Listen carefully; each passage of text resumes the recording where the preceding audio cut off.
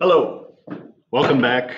We were going to go live with the second day, but the amount of internet bandwidth using right now is kind of screwing up the videos. So for now, I'm just going to record them, put them on YouTube for you. And until they can figure out how to not be glitchy, I'm just going to make these pre-done videos for you. That time that we meet in the Google Meets will be kind of like for asking questions, clarifying anything that you guys have to ask me, and then also like doing warm-ups and making sure you understood the previous day's lesson. Anyway, here we go. Chapter 1, Section 2, Functions and Graphs. Definition of a function is a rule that assigns each element in one set a unique one and only one element to another set. Inputs are basically the x's, what you put in. Outputs are the y's. Okay, and a long time ago in maybe algebra class, they were talking about is this a function, and they had a bunch of weird little deals. Okay, I don't like these. This is the easiest way for me to do it. I just graph it. I just graph. And let's see, 1, 5. So over 1, up 1, 2, 3, 4, 5. Boom, boom, boom, boom, boom. Okay, 2, negative 2. So over 2, down 2, right there. And 3, or no, 2 and 4. So over 2 and up 4. Okay, so 1, 5, 2, negative 2, 2 and 4. And the question is it a function? Vertical line test. Only hits 1 point, all good. Vertical line test, hit 2 points, no. So basically, whenever I'm wondering if it's a function or not, I just do the vertical line test always. This one right here, graph it, 1, 5, 2, 4, and 3, 4. Vertical line test, passes, passes, passes. Is this a function? Yes, it is. That's it. All right.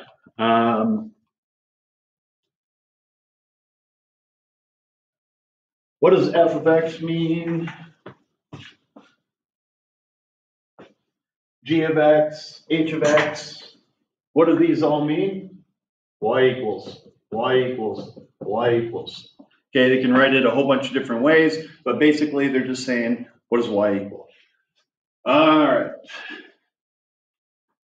Next one, I'm sure you'll remember this.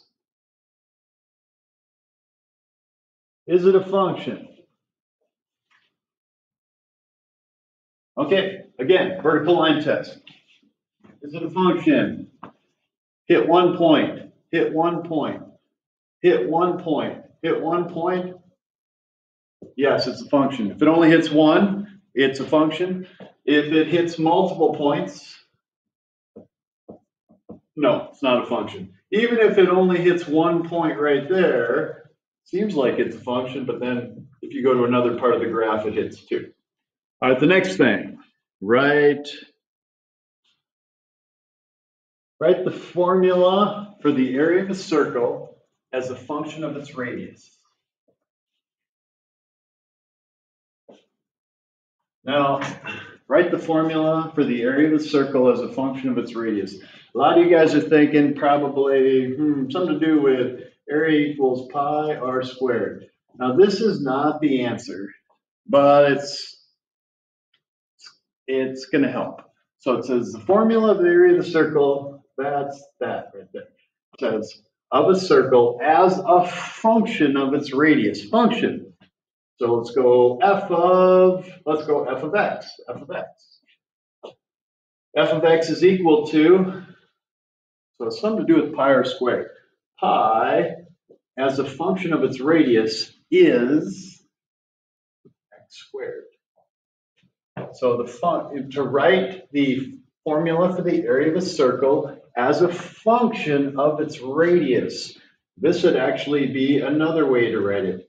F of r is equal to pi r squared. Just something to know. Some of the stuff's going to be new, some of it's going to be old, some of it's going to be tough, some of it's going to be easy. You're going to get better. Just got to see this stuff over and over and over, and you're going to get better and better. We got a whole year.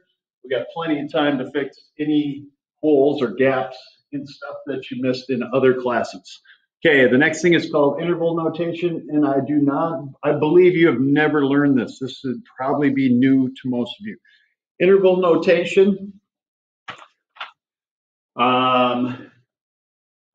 it's this. So this symbol, which we call the bracket, means it's included. The round or the parenthesis means it's not included. So if we're going from 2 to 5, okay, so we're going from 2 to 5. Let's just say it's a number line. The way you drew this in previous classes would be with open circles like this.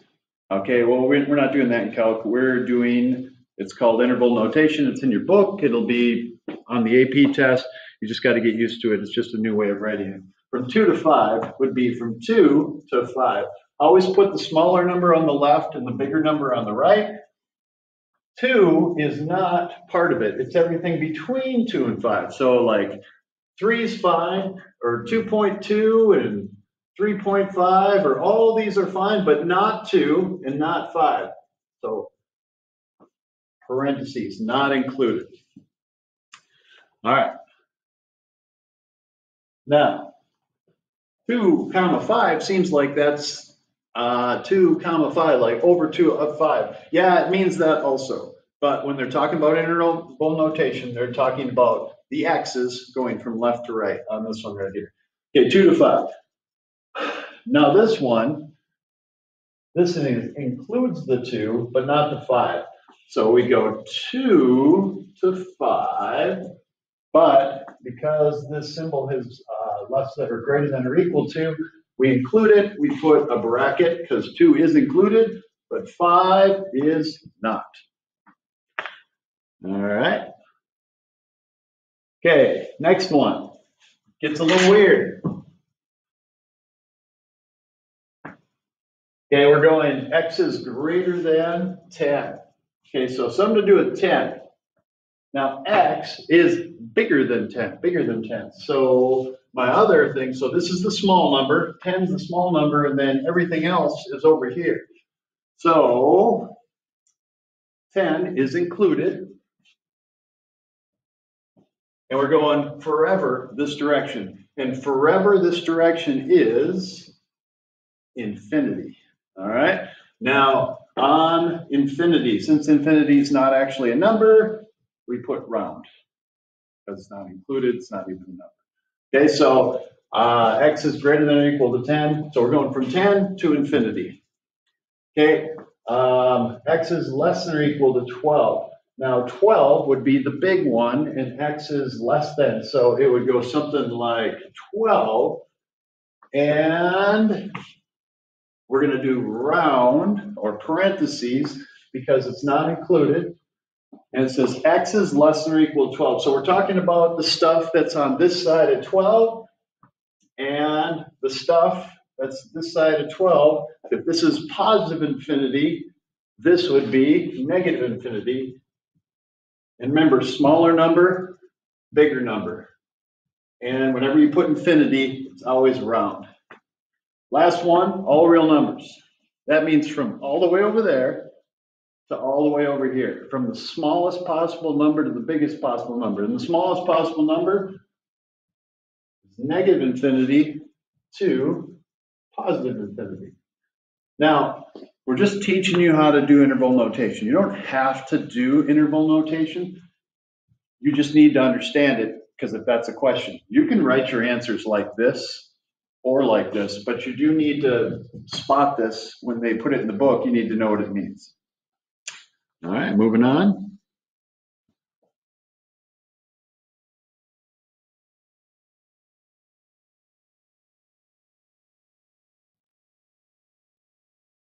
All right, grab your calculator, your graphing calculator. You're going to need a graphing calculator for this class. A TI-83 or a TI-84 are just fine. TI-89s are fine also, but the one that we mainly use is the TI-84 and the 83. They're the same thing.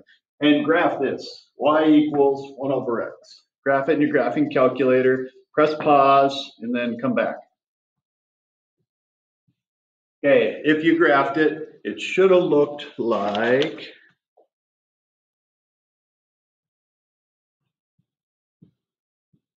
something like that. Okay, and the question says state the domain and the range and graph it. So I graphed it right there. Okay, the domain, so write D, and the domain is in interval notation from all the way over there, which is this way right here, from negative infinity to, what happens is it comes all the way to 0 and doesn't really touch. That's an asymptote right there. Can't touch this. So it goes to 0, but isn't really going to hit 0. So we put parenthesis, and then this symbol is new, and it's a union. It's a U, union, which also means pretty much and. It means and. So we're going from negative infinity to 0, negative infinity to 0, jumping over 0, because 0, the domain or the x's can't include 0. And then we're going from 0, but not actually 0, to forever this way, which is infinity. So the domain is from negative infinity to 0 and, or union, 0 to infinity. All right, range. Domain is left and right. Range is up and down. Okay, so the range, we're going from negative infinity again to this point, which is 0, rounding or parentheses, union, and then we go from 0 to infinity. It's pretty much the same thing, domain and range. All right, the next one, type this into your graphing calculator. Press pause and do it and put it on your paper and then see what you get. Do the domain and range.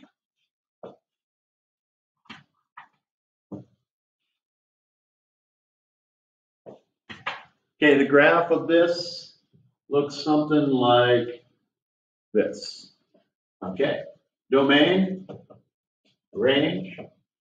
We're going from 0, and if you look at your table on your calculator, it actually, 0 is part of it because the square root of 0 is 0. That is a real number. So we go from 0, bracket, because 0 is included, to infinity. Roundy. Always the smaller number on the left, bigger number on the right. The range, okay, that means low to high. Domain left and right, range low to high. The smallest number is 0. And ultimately, eventually, this will go to infinity. So there you go. Type this last one in your calculator and on your own, try to get it.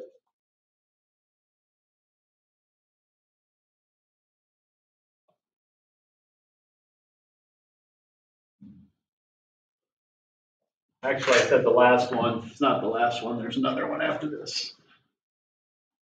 All right, this one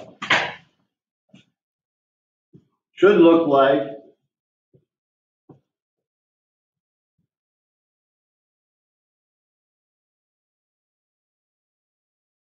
this is a half a circle. It is a half a circle. When you guys do graphs, you should put tick marks so they actually know where these are on special points. You don't have to do any of these other ones, but you should kind of have this one. Your graph should be all ticked off to the left, to the right. Anyway, domain. Okay, farthest left, -2. Bracket, because it is included, 2, +2. Range. Lowest point is 0 and included 0. The highest point, 2, included. Domain range. Click this one in your calculator. In your y equals, type x to the 2 divided by 3, 2/3 right there. And when you press pause, type in your calculator, see if the graph looks. This is actually a calculus graph. We're going to use this one a lot. All right, you should have gotten a graph that looks like this. We'll talk more about this graph later, but it's called a cusp. Okay, this is a cusp. That's all you need to know for now. You don't even need to know that it's a cusp for now. We'll talk about that later. They just want the domain and the range of this cusp. The domain, we're going from negative infinity to this point right here. Now, if you check on your table on your graphing calculator, add 0, it should say 0. 0 is included. Goes to positive infinity, basically all real numbers. Okay, range goes from 0, includes 0 to infinity. That's it. Okay, that's part 1. I'll give you part 2 in a second.